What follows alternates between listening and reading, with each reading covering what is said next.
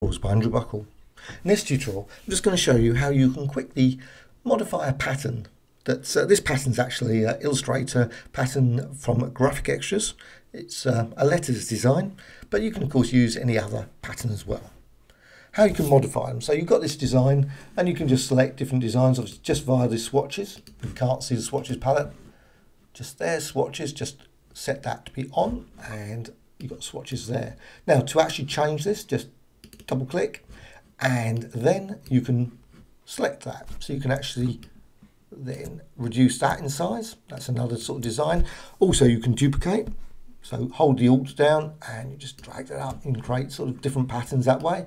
Alt again, create different patterns and so on and so on. You don't have to keep the same size. You can actually obviously reduce it. I'm just going to, at any point if you decide that you want to actually save a pattern, you don't obviously have to click done. You can actually go to save a copy. So what happens, just quickly saves a copy and you'll see it appear over in swatches. So you can just use it at a later point. So just going to come out of that, just remove those ones. Don't want that. Also, what you can do, you can actually modify the tile type of the pattern. So you don't have to stick with just grid. Was the default sort of pattern swatch style in the past, and you can just go for brick by row, which creates some interesting designs. Again, you can at that point you vary the size. I'm just going to go down back there, brick by column, and you can see the design. You can also modify the brick offset, so you can just see that subtly change. Now you can also modify the actual, it's going to go back to grid at that point. You can modify the width, so I'll say go 1000, and that modifies the actual tile itself. So you've actually got a very, very small design inside a very huge tile. Now, maybe that's not what you particularly want, so I'm just going to put that back down to that.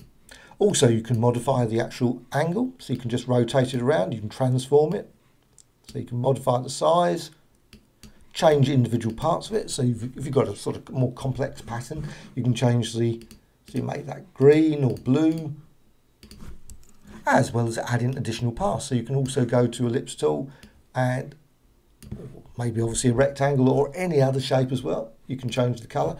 Again, add in some variation there.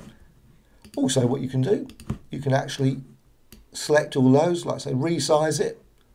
Then you can change the opacity. You don't have to keep the opacity at 100%. You can actually make a sort of more sort of painterly sort of effect by just adding multiple copies. So I can have Alt, like that. Right, it's a whole range of different options. Once you've actually created that, of course, save a copy, click OK, and you can come out then. Personally, after that, I prefer to go with the cancel because I've actually just saved it, so I don't want done because then it'll overwrite the existing one. So cancel, and then you can just select the design over there. Right, hope you found this of interest. Thank you much.